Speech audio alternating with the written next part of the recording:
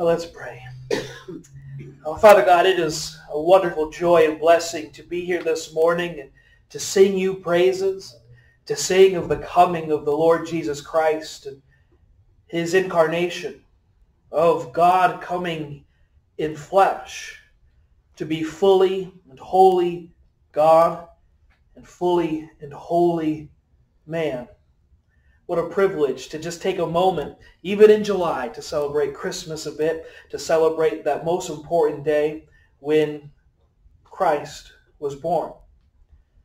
We celebrate that not just because a baby was born, but because a baby was born who became a man, and throughout that process and continuing forward was sinless, was blameless in terms of sin, in terms of the fulfillment of the law that you have given the nation of Israel, that you have given the world, the moral law that we too live by in this day.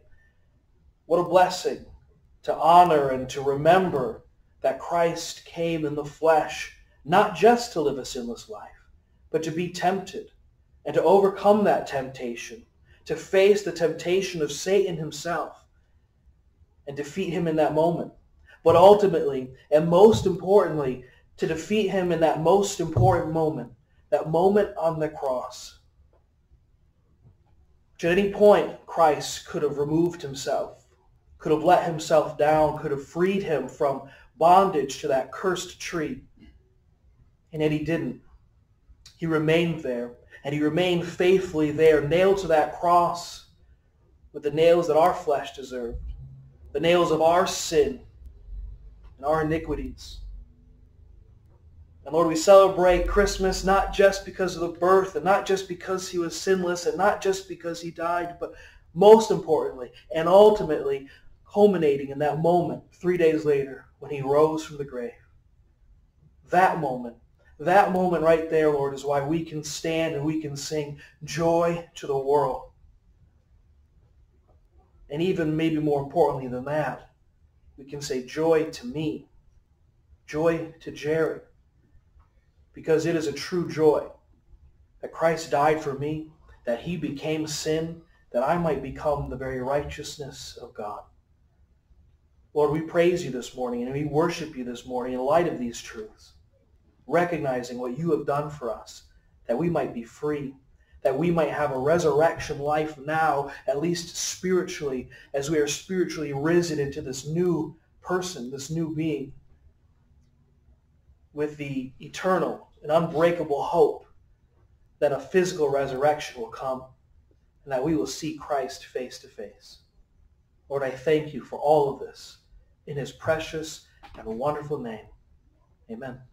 Well, for our scripture reading this morning, I invite you to turn with me to Psalm 31. Psalm 31 this morning, and we'll enjoy the whole psalm this morning, this entire psalm of King David, Psalm 31.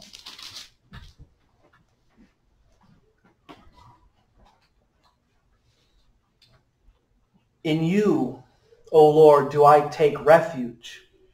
Let me never be put to shame. In your righteousness, deliver me. Incline your ear to me. Rescue me speedily. Be a rock of refuge for me, a strong fortress to save me. For you are my rock and my fortress, and for your name's sake you lead me and guide me. You take me out of the net they have hidden for me, for you are my refuge. Into your hand I commit my spirit. You have redeemed me, O Lord, faithful God. I hate those who pay regard to worthless idols, but I trust in the Lord. I will rejoice and be glad in your steadfast love, because you have seen my affliction. You have known the distress of my soul, and you have not delivered me into the hand of the enemy. You have set my feet in a broad place. Be gracious to me, O Lord, for I am in distress. My eye is wasted from grief, my soul and my body also. For my life is spent with sorrow, and my years with sighing. My strength fails because of my iniquity, and my bones waste away. Because of all my adversaries, I have become a reproach, especially to my neighbors, and an object of dread to my acquaintances. Those who see me in the street flee from me. I have been forgotten like one who is dead. I have become like a broken vessel, for I hear the whispering of many, terror on every side, as they scheme together against me, as they plot to take my life. But I trust in you, O Lord. I say, you are my God. My times are in your hand. Rescue me from the hand of my enemies and from my persecutors. Make your face shine on your servant. Save me in your steadfast love. O Lord, let me not be put to shame, for I call upon you. Let the wicked be put to shame. Let them go silently to Sheol. Let the lying lips be mute, which speak insolently against the righteous in pride and contempt. Oh, how abundant is your goodness, which you have stored up for those who fear you and work for those who take refuge in you, in the sight of the children of mankind. In the cover of your presence you hide them from the plots of men. You store them in your shelter from the strife of tongues. Blessed be the Lord, for he has wondrously shown his steadfast love to me when I was in a besieged city. I had said in my alarm, I am cut off from your sight. But you heard the voice of my pleas for mercy when I cried to you for help. Love the Lord, all you saints. The Lord preserves the faithful, but abundantly repays the one who acts in pride. Be strong, and let your heart take courage, all you who wait for the Lord. Let us pray. Well, Father God, as we read this song, we can see, we can read, we can feel, we can sense this heart of David who, at the time of writing this, was in a time of despair, a time in which he felt broken, rejected by all those around him, utterly alone in this world. And yet in that loneliness, in that despair, as he's surrounded by enemies, Lord, he cries out to you, and he knows and he trusts that as he cries out to you, you hear him. That all his days you have been storing up good, you have been storing up blessings for him. And he encourages those who sing this song or read this song to take courage as they wait for you. Lord, all of us in this room are waiting for something from you. We have some prayer request, something, even if it's not spoken to you, that is on our hearts. We are waiting to hear yes or no, or to see what your will is in any given situation. And as we wait in these moments, Lord, I pray that we would take a moment to cry out to you, but also to be courageous as we face the enemies all around us, whether they be actual people that we call enemies, or whether they be spiritual matters, as we fight a spiritual war against things that are not flesh or blood. Lord, give us courage and give us the comfort and the peace that comes from crying out to you even when we are at our lowest. Lord, we pray in this moment now for Echo Davis, who is dealing with ovarian cancer, stage 3 cancer, Lord. And Lord, we don't know your will in that situation, but it seems like she's approaching the end, and she deals with hospice care. I pray that they would do well for her, to comfort her, to treat her well. I pray for the family that surrounds her, that they would continue to be able to pour love into her. And that, Lord, if it is your will, she would make it to October. She would make it to her 100th birthday and have that blessing. But, Lord, if it's your will and you call her home sooner than that, Lord, we are thankful for that and grateful for that, for someone who has been a dear friend to this church. Oh, Lord, we pray that you would help whatever medical professionals are involved to help make wise decisions to best care for Echo in her time of illness. And Lord, we're thankful that what she's going through now is but a temporary, a momentary affliction in the grand scheme of the hope and the joy and the glory and the wonder to come as she enters into the presence of you and your Son and the full manifestation of the Holy Spirit. Lord, we pray these things. We ask you for these things. In Jesus' name, amen. We're going to transition here to announcements. Just to mention Echo, as you heard in the prayer, if you didn't know already, she's dealing with stage 3 ovarian cancer. I don't know all the details from that. Heidi just mentioned it yesterday during our board meeting. I wasn't aware of it. Apparently the post from her daughter on Facebook that mentioned it is somewhat old. I don't know if it's a month old or... No, it's a couple weeks. Okay, a couple weeks old. So I haven't heard anything since then. But keep Echo in mind in your prayers. There is a card on the table. If you haven't already had a chance to sign that or write a quick note in that, please do so. I'll be doing that later. That we'll be able to send to her and get her way, just so she knows we're thinking of her and praying for her. And I know she'll appreciate that. Last time I spoke to her, which was quite a while ago, I know she had some fond things to say about this church, and I know she'd appreciate that. I know not everybody had a chance to meet Echo, but I know she was an important part of this ministry for some time. Transitioning to something a little happier, I have a note here from Audrina.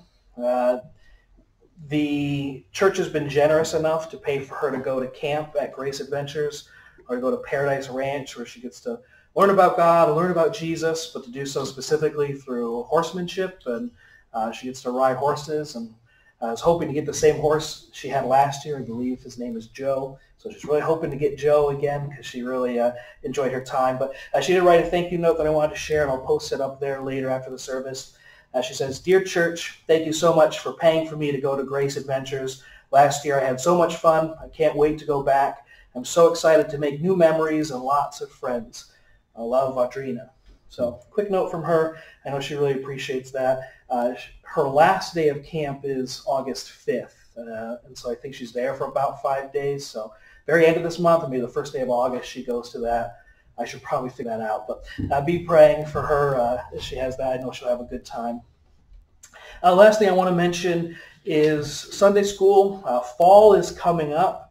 We don't always do the traditional Sunday school start in fall, but I just wanted to, I have a note here in the bulletin. Just let me know if you have interest. There's a few people who have expressed interest, but the more I know who's interested and maybe what exactly we might be interested in discussing, the better idea I'll have for what Sunday school might look like in the future. So if you haven't already expressed interest to me, please do so. I look forward to hearing from you if that's the case.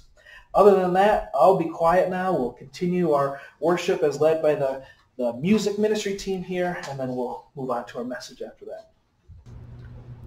A few years before the turn of this century, Alan Beals, an English teacher at Iowa State University, was interested in a plaque attached to the old state gym. It was under a layer of dust and bird droppings. Under that, on this plaque, was a tribute to a man named Jack Trice. Some of you might be familiar with the story. Some of you won't be, and that's, I think, good. Professor Beals assigned some students to learn more about this Jack Trice. He had never heard the name and wasn't familiar with this person. He wanted to know why he was honored with a plaque on the wall of the gym. And they discovered many forgotten things about this unknown figure.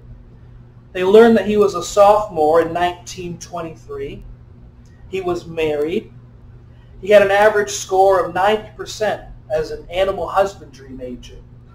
He also played football, and he was a young black man. Because of that, he was not allowed to play in the first 2 major games of the season. In fact, he only ever played 1 game for the Iowa State Cyclones. When his team and coaches rallied behind him, he was allowed to play against Minnesota while they were in Minneapolis. 70 years later, the name Jack Trice, despite being on a plaque, meant very little to the students and the faculty at Iowa State. In that game against Minnesota, Iowa State was ahead 14-10. And Minnesota had the ball, and they ran this play that caught Iowa's defense off guard, and the defensive line fell apart. And Trice rushed in to close the gap, and he stopped the play. But he fell on his back, and 3 Minnesota players charged him, running right over him. Some said it was an accident. Some teammates thought it was on purpose because he was black. Trice was carried from the field. He returned to Iowa lying on a bed of straw in a railroad car. He was taken immediately to the college hospital where he was told he would recover, and he was sent home. But he died 2 days later with hemorrhaging lungs and internal bleeding. The day Trice was buried, friends found in his jacket pocket a note that he had written the night before in the Minneapolis hotel room, the night before his first game. They labeled it, "My thoughts just before the first real college game of my life." It read, "The honor of my race, my family, and myself is at stake. Everyone is expecting me to do big things. I will. My whole body and soul are to be thrown recklessly about the field. Every time the ball is snapped, I will be trying to do more than my part." That's courage. He stepped onto that field as the first black man to play football at Iowa State. He stepped onto that field with an entire team wanting to hurt him, not just because he was on the opposing team, but because in their minds his skin color made him opposition in life. And even though carrying a pigskin down a field is not ultimately very significant, and even though it's not a cause that I would say, most would say, is worth dying for, there's something about somebody giving his life for anything that speaks about conviction and about courage. Courage and conviction are the topic of our message this morning. Courage and conviction are the reason that Jack Trice had a funeral in the football stadium with over 4,000 people there. Courage and conviction are the reason that he had a plaque in his honor on the gym. And it's the reason that after that plaque was rediscovered, some short time later, the school named their football stadium after him. It's one of the few stadiums that's not named, even to this day, for the biggest donors. It's one of the only stadiums named after a black player. And a black player, I'll remind you, who only played for a small part of a single game. He was a man of courage and conviction, who believed in something enough to abandon his own self-pleasure to see it come to pass, willing to give everything it took to make his time on that field mean something. As he said, for his race, for his people, for himself. That is a spirit that I think is common. It's a common characteristic of all God's greatest people throughout the history of biblical revelation. When in the book of Numbers, the spies went into the land that God was to give them, and they came back reporting it to be full of giants that made the Israelites seem like grasshoppers. Joshua and Caleb said, "No problem, let's go get it." Deborah, the judge, believed God had promised victory in battle in Judges 4 and rallied the army and led them to victory in that battle. And there's in 1 Samuel 17 this marvelous story of a young boy who had a handful of rocks and a slingshot and said, "It's only a giant, and God is going to give the Philistines into our hands."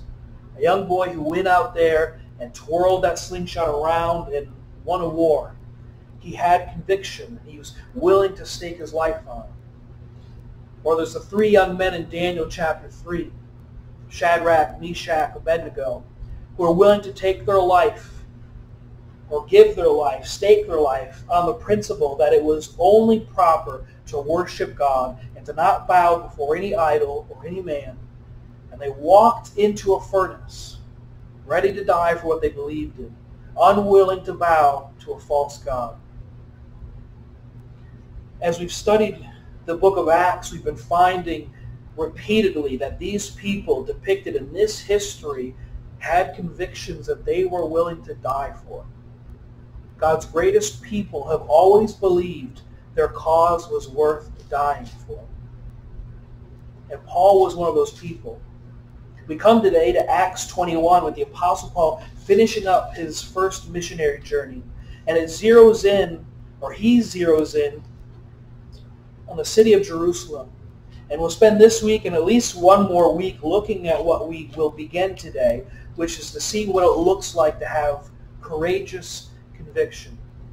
Paul had just finished saying goodbye to the elders of Ephesus, knowing that he was to go to Jerusalem, and knowing that persecution awaited him there. And for quite a while at that point, every step he took, every town he came into, the Holy Spirit kept testifying to him that bonds and affliction awaited him. But that did not stop him. As much as he realized the danger waiting at Jerusalem, as much as his heart burned to reach the city of Rome and to use Jerusalem only as a stop and then to go to Rome, as much as he knew that the saints loved him and appreciated him, he still didn't stop because he had a conviction and he had the courage to see it through. For several years, at this point, he had been collecting money to give to the poor saints in the Jerusalem church. And he collected it from all of the mostly Gentile churches. And it was a twofold project. One, it was to show the Gentile churches, or to show that the Gentile churches loved the Jewish church, that they cared for these believers. And second, it was to meet the needs of the poor saints there. That was his conviction. Paul believed that God had given him this goal and this cause and this objective, and Paul pursued it. He saw the Jerusalem church like it was, as this beleaguered or besieged garrison that was cut off from supplies and struggling, a church that was weary from persecution and poverty, famine. And he saw that the possibility was there to not only go and give them the money, but also relieve the physical need. But even more than that, to also inject some spiritual blood and spiritual energy into this church that was suffering from persecution. This church that the Apostle Paul undoubtedly saw as a church that was successful in reaching the people that he actually cared the most about, the Jewish people. But it wasn't a safe thing for him to do, because all over the world, the hierarchy, the leadership of Jerusalem had hated Paul. From place to place, it was these people with their power centered in Jerusalem that drove him out of every town, often trying to kill him.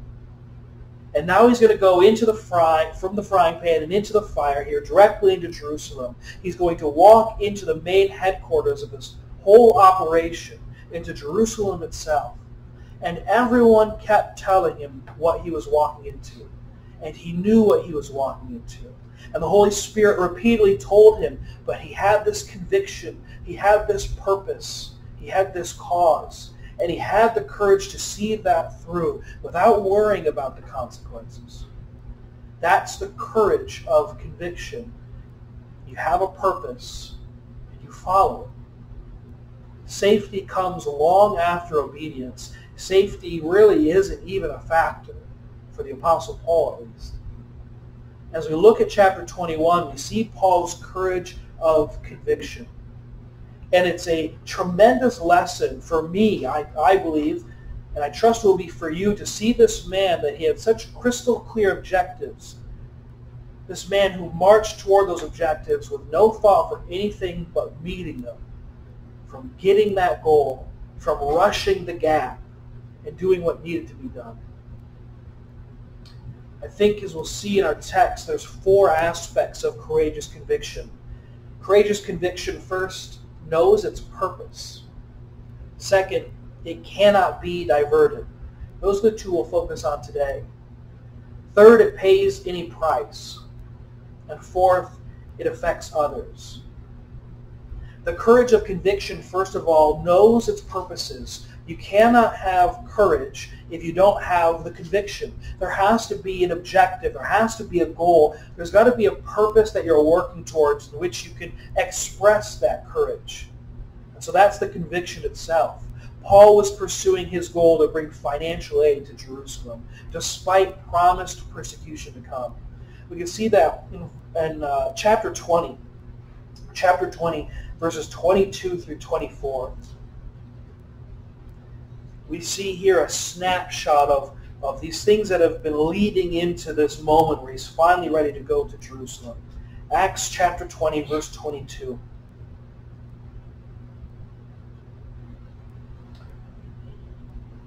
And now, behold, I am going to Jerusalem, constrained by the Spirit, not knowing what will happen to me there, except that the Holy Spirit testifies to me in every city that imprisonment and afflictions await me.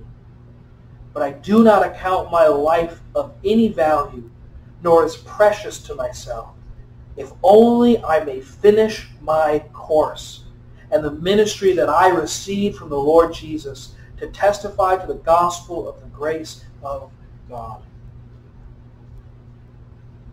That is his conviction. And so as we approach this text, he's on his way to Jerusalem. He's got the money and the men from each area of the Gentile church, as well as Luke, who's writing these things down as they go. And he's concluded his sad farewell to the elders of Ephesus, and he sets off to go to Jerusalem. And at that point, we pick up verse 1 of chapter 21. And in these first three verses, we'll see the fact that the courage of conviction knows its purpose. And it's just sort of implied here, because in these verses we have this recording of the journey they take from Miletus towards Jerusalem. But it shows the fact that Paul was on a journey towards an objective. Verse 1, and when we had parted from them and set sail, we came by a straight course to Kusz, and the next day to Rhodes, and from there to Patara. When it speaks of parting them, when at last we parted them, that's the Ephesian elders. The Greek literally translates to after we tore ourselves away from them. And it's this beautiful little description that shows us that these Ephesian elders didn't want to let Paul go. And Paul didn't want to let them go. That they had this bond, this relationship that had been formed over years, and that ministry was vitally important to Paul and something he loved and cared about. And yet he had this conviction. He had this calling to move on to this ministry of providing financial aid. And so it was difficult, but they tore themselves away. That phrase is also used in Luke 22, verse 41. It's the same word to speak of our Lord tearing himself away from his disciples at Gethsemane. It speaks of a love bond which is hard to sever. It's almost physically hard to sever is the notion there. And so they have this sad and difficult parting. And after that, they sailed to Kusz, then Rhodes, then Patara, which means, if you look at a map, that they sailed along the coast, which indicates, I think, that they're in a smaller boat, something that has to stay in shallower waters. And they arrived at Patara, which was a port city where the Xanthus River emptied into the Mediterranean Sea. And that meant larger ships could be found there. At verse 2, and having found a ship crossing to Phoenicia, we went aboard and set sail. Now, this was going to be a non-stop trip from Patara to Phoenicia, which is our major clue that they must have been on a larger ship. To do this, they would need a larger ship to set sail through some of the deepest waters in the sea, at least in that part of the sea. But another reason we think it's large is in verse 3. It says at the end of verse 3 that it unloaded its cargo in Tyre. And verse 4 then says that they stayed there 7 days.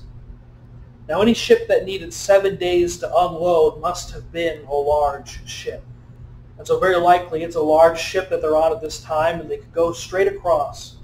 And so he sails and he's pursuing his course to Jerusalem. It's the simple narrative here, and yet it has lying underneath it this tremendous truth. The Apostle Paul was accepting a tremendous challenge of bearing this gift to the Jerusalem church. The Apostle Paul never lived a day of his life, as far as I can tell, from the time of his conversion till the time that they beheaded him. He never lived a day that I can find in Scripture when he wasn't going somewhere to do something. Even when you read of him being in a place for years at a time, he's writing to these different churches that he has plans to go, that he has plans to see them, that if the Lord wills, that he would go and see them once again, or perhaps meet them for the first time. That was so consuming, his passion for going and for reaching people with the gospel of the grace of God, that he would die for it. He would just trade one of those things in for another, constantly moving, constantly reaching people, constantly ministering, trying to spread the gospel as far and wide as he possibly could. If you ask most Christians today to name their God-given goal or objective, most probably wouldn't have an answer. But the only time that you really can get that depth of courage that we see from the Apostle Paul or any of these other believers in the book of Acts, the only way you really get that depth of courage is when you have that depth of commitment to an objective, to a goal, to a purpose in mind. It was a question of conviction which preceded the act of courage. And you can't just say to Christians, be courageous, especially in our culture. Because they can run around, or we can run around and say, I'm going to be courageous. Well, the question is, courageous about what? If you don't have an objective, you never end up in a situation where you have to be courageous. You just sit content and comfortable. Courage does not come from sitting on the bench. It comes from getting on the field. It comes from standing face to face with the opposition in the game, saying, my whole body and soul are to be thrown recklessly about the field, saying, every time the ball is snapped, I will be trying to do more than my part. We have to go to the field. It's not a football field, it's a mission field, whatever that looks like, foreign or domestic. It's a mission field, and we stand there, and we will face the opposition, and we will, when we do that, then have the opportunity to be courageous and say, I will give all of myself. I, by the grace of God, will do more than my part. But so many Christians choose to sit on the bench, and they sit on the bench and they wonder why they don't have any courage, or why they don't have opportunity to do something bold and powerful for the Lord, when all they're doing is sitting on the sidelines. And I say that knowing that sometimes it can be hard to know exactly what our objective should be. But Paul, I think, can help us in a general sense, and the Holy Spirit can help us with the specifics as we examine our lives and our own unique personal situations that God has put us in. Philippians 3, I think, will serve as a good starting point there.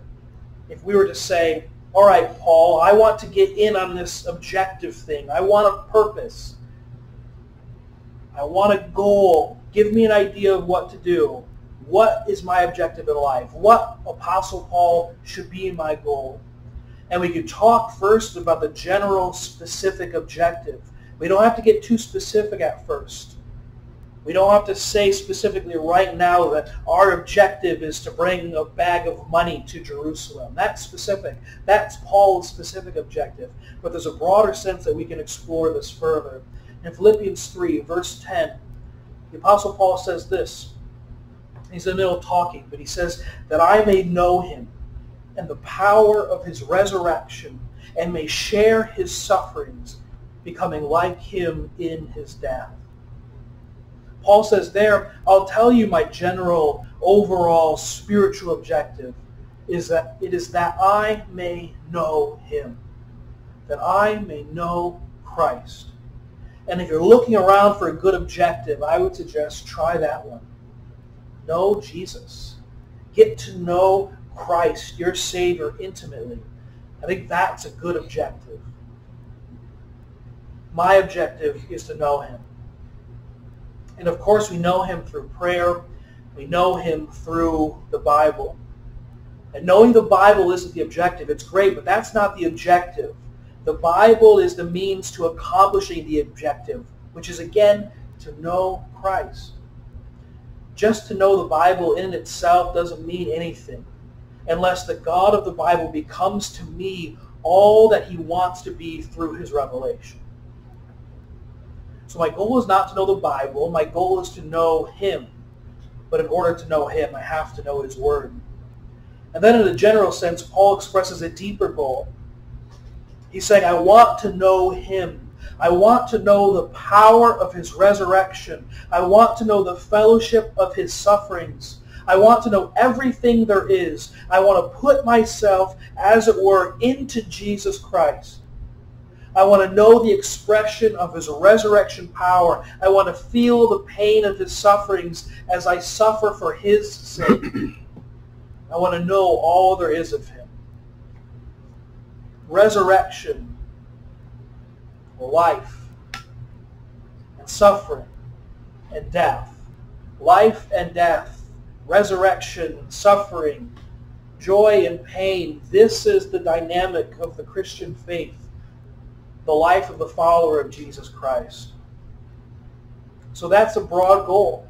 That's an objective you can leave here today. You can leave here saying, if there's one thing I'm going to do, it is going to be to know Jesus Christ more deeper, more fully than ever before. To know the power of his resurrection today. And to know the fellowship of his sufferings today. As for the specifics, that's up to you and the Lord. However that works out.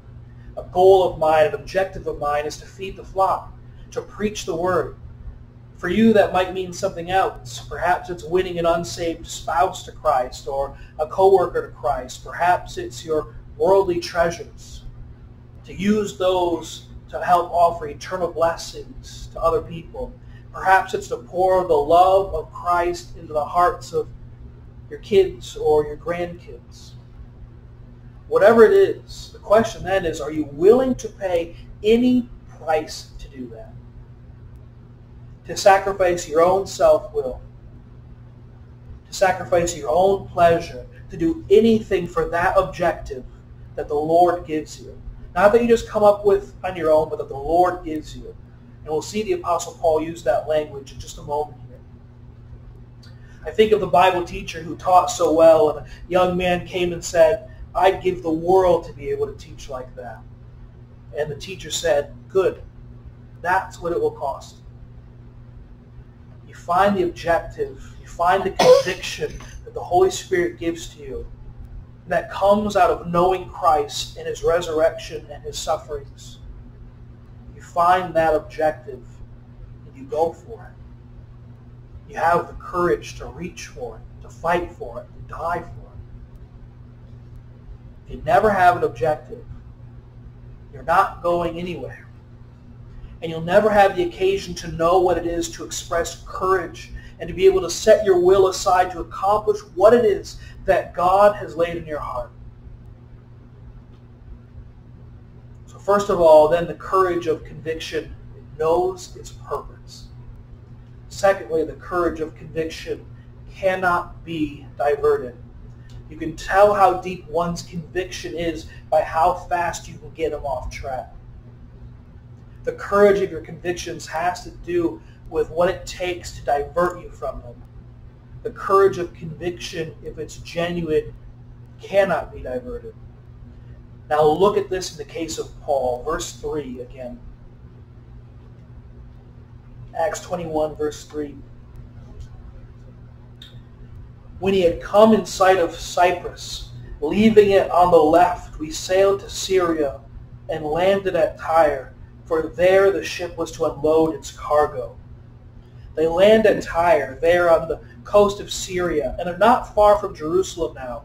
And verse 4 then says, and having sought out the disciples. Having sought out the disciples. Paul and this group that he was with, they search out fellow Christians, though likely strangers, considering that the church in Tyre was not a directly Pauline-founded church. Again, not directly a Pauline-founded church. The church in Tyre was started as part of the overflow of persecution of Stephen when the saints in Jerusalem scattered. And you remember that was the Apostle Paul overseeing that. That was Paul, the Pharisee, overseeing that and approving the persecution and the murder of Stephen. And it's out of that persecution of followers of the way, persecution of Christians, became rampant and Christians scattered. They leave Jerusalem. And it's because so many Christians left Jerusalem, some of them went to Tyre, and a church there was founded. And so we see that the Apostle Paul, even before his conversion, even before he was saved, had a pretty powerful impact in starting churches. But he probably doesn't know many of these believers, if any of these believers in Tyre. So the group arrives in this new town, and they don't do what most people do when they arrive in a new town. They don't do what Elise and I do when we're traveling. They don't say, well, what are some fun things we can do here? How can we entertain ourselves? What's new and unique about this place? They say, where are God's people? Where are the fellow believers? Who can we fellowship with? Who can we minister to? They seek out these Christians. Verse 4, and having sought out the disciples, we stayed there for 7 days. And through the Spirit they were telling Paul not to go on to Jerusalem. Now this isn't anything new. Everywhere he's gone, people have been telling him the same thing. And now he hears it from those in Tyre, that he should not go up to Jerusalem. And they tell them that, as the text says, through the Spirit. So far we've seen that the Holy Spirit has warned Paul that there would be persecution ahead. But we haven't seen the Holy Spirit directly command Paul not to go to Jerusalem. The question here then is whether the believers in Tyre were speaking a direct command to Paul from the Holy Spirit. Is that what it means when it says that they told him not to go to Jerusalem through the Spirit? But I don't think that's the case here. What I think we're seeing is the supernatural gift of prophecy on display, this gift of prophecy that was given just to the early Christians. No longer a gift today, but in the early founding of Christianity. Both the Jewish church and the body of Christ church had this gift of prophecy. And some of these believers in Tyre prophesied that Paul would go to Jerusalem and he would be persecuted. And so out of love for him and out of care for him, I think they're advising him, saying, if you go there, you're going to be persecuted, so don't go. I don't think that means that the Holy Spirit is trying to forbid them from going. The Holy Spirit gives them a prophecy, and they do with that what they think is best, to encourage him to stay, where he's loved and cared for and appreciated. And I'm sure these people who probably, and most of them, have never met the Apostle Paul, some of them went to Tyre, founded this church because of Paul, would be pretty interested in getting to know him and seeing how he's changed and hearing of his story, of how he came to Christ. And so they encourage him to stay. But yet some people do suggest, some scholars, some teachers do suggest that Paul was disobedient going to Jerusalem. That at this moment the Holy Spirit was commanding him not to go to Jerusalem. And let's assume that's true for just a moment. If that's true, which is possible because certainly Paul was not a perfect man. We've seen him make mistakes, even during his missionary trips. We've seen that he is human, that he fails miserably, just like every other person that God uses fails. So they say he disobeyed, but let's sort of face that. If that's the case, that was a mistake made out of love. And if you're going to make a mistake, I suppose that's one of the better kinds of mistakes to make. A mistake made out of love. A mistake made out of selflessness. Because he knew this might cost him his life. He knew that all these plans to go to Rome and then go to Spain might be halted right there. So he made the decision out of love and out of selflessness. An absolute overpowering love the Jewish church caused him to do what he did. So that's worst case scenario. He was disobedient, but he did it selflessly out of love. But I still don't think he made a mistake in this case. I don't actually think it's true that the Holy Spirit was telling him not to go. First of all, his life was lived insensitivity to the Holy Spirit. You read his letters, you read his epistles, and he talks a whole lot about being in tune in the Spirit, of walking in the Spirit. And I cannot see the Apostle Paul all of a sudden becoming this carnal person without any indication from God that he had turned from following the Spirit to following the flesh. He lived his life in sensitivity to the Holy Spirit. Secondly, his reasons for going to Jerusalem were the right kind of reasons. His motives seemed pure. And I think that it's hard to get an impure act out of a pure motive if you're really plugged into the Holy Spirit. Listen to this and then tell me if you hear the Holy Spirit directly saying, do not go. We go back to verse 20. Those same verses from earlier. It's chapter 20, I mean. Chapter 20, verse 22 and following. And now, behold, I am going to Jerusalem, constrained by the Spirit, not knowing what will happen to me there, except that the Holy Spirit testifies to me in every city that imprisonment and afflictions await me. But I do not account my life of any value, or as precious to myself, if only I may finish my course in the ministry that I received from the Lord Jesus Christ. It seems to me that this passage is not the Holy Spirit saying, don't go, but instead it's the Holy Spirit saying, now when you get to Jerusalem, when you arrive in Jerusalem, these are the things that you will face. The Holy Spirit knew he was going. Paul talks like, I'm going to Jerusalem. I believe it's the Holy Spirit that sent him there. And it was a case not of prohibition, but of preparation that's happening here. Verse 24, which I just read, we see this phrase, if only I may finish my course and the ministry that I received from the Lord Jesus. And then he tells what that is, to testify to the grace of God. But it's this ministry that he received from the Lord Jesus Christ. Paul felt that his journey to Jerusalem was something that Jesus Christ directly commissioned him to do. It wasn't his own plan. It wasn't just what he felt like doing. Because certainly it really wasn't what he felt like doing. If you read it, it's Jerusalem's just a stepping stone. Yeah, he wants to do it because it's good and because he loves the people, but he doesn't really want to be in Jerusalem because that's not his mission field. He's conceded that to the Jewish church, to the apostles. He wants to be in Rome and he really wants to be in Spain. But the Lord Jesus commissioned him to do it, though it wasn't his plan. He says, I don't care what's going to happen in Jerusalem. None of those things move me. I'm going to finish the thing that Jesus has given me to do. I believe that he felt in his heart that going to Jerusalem was something which the Lord Jesus Christ commissioned him to do. His motives were right all the way along the line. And I'll give you one other thought. The Spirit had been revealing to him, as I read in verse 23 of chapter 20, that imprisonment and afflictions await him. The Holy Spirit had shown him that it was going to be difficult, that he was going to have problems. But that was to be expected.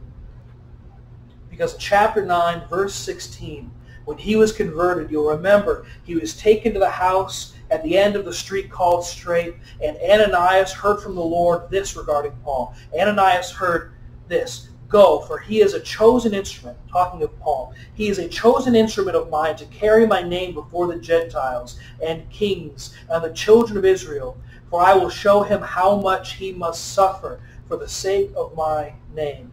From the very beginning that he converted to Christianity, that he was saved, from that very moment, God was telling other people, this guy is going to suffer. And he did suffer. So this wasn't really a surprise at all. It wasn't a surprise for the Apostle Paul to hear from the Holy Spirit and from all those prophesying by the power of the Holy Spirit that he's going to go to Jerusalem and it's not going to be the best of times. It was the plan all along. So Paul was obedient. The message is this. Paul, don't go unless you're willing. Don't go unless you're willing to suffer for my sake.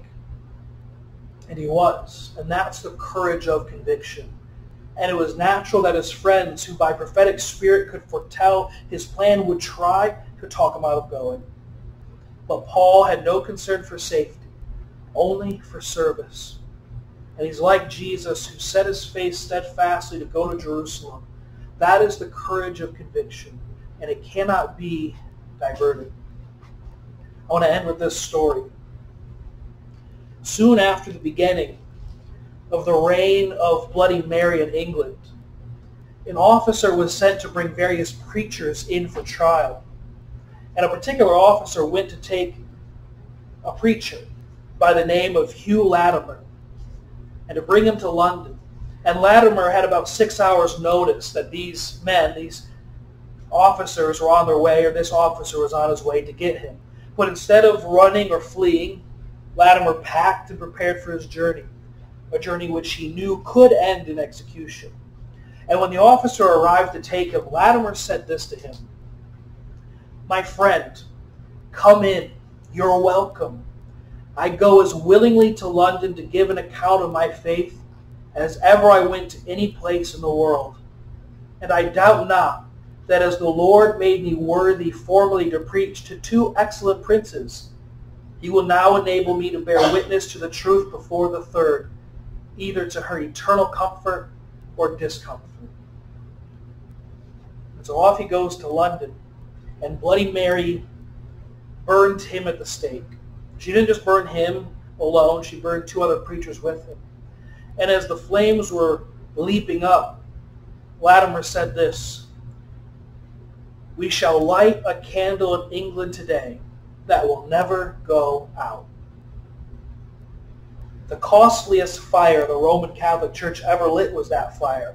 That became the flame that ignited the English Reformation and really led to the death of Catholicism in England. Latimer was a man who had conviction.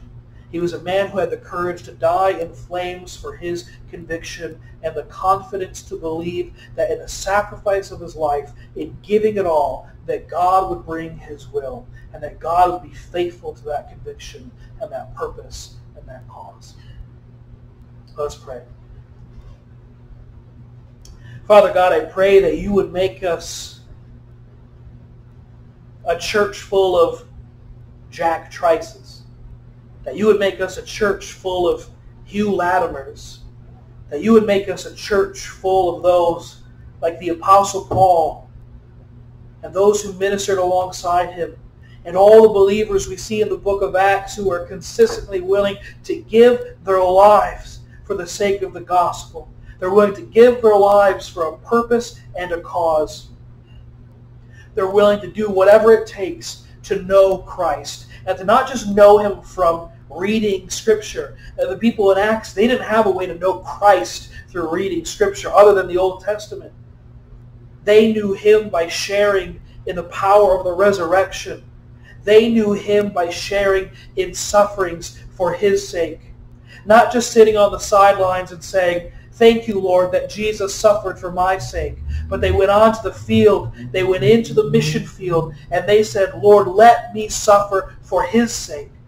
Let me return that favor. Let me have a conviction and give me the courage to see that conviction through. Give me the courage to see your plan that you have given to me, to see that through, to see that accomplished, and to know that if I perish, I perish."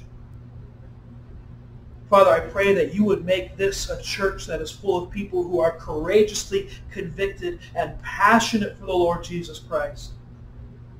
Lord, help us as we leave this place to find that objective that goes beyond just knowing Christ and knowing his suffering and knowing the resurrection, but that specific purpose that you would give to us today that may take us years to accomplish, or may just last this day. Whatever that is, Lord, give us that purpose and give us the courage needed to see it through.